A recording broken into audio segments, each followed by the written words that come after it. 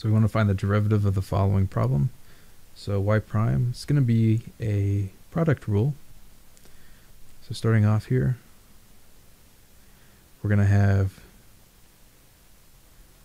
x e raised to the negative x of d dx of the secant of x plus x secant of x times d dx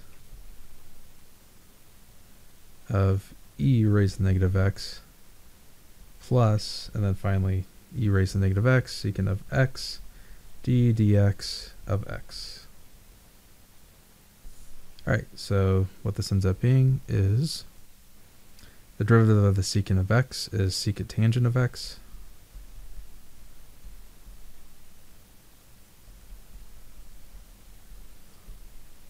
plus x secant of x, and the derivative of e raised to the negative x is negative e raised to the negative x. Finally, the derivative of x is just 1. And if you notice all of these, they all contain a secant and an x and e raised to the negative x, so we can pull that out.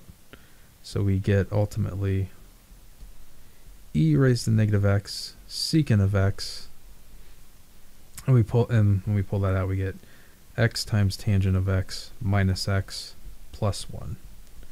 And that's it. All right, I hope that helped you out. Thanks for watching. Have a great day.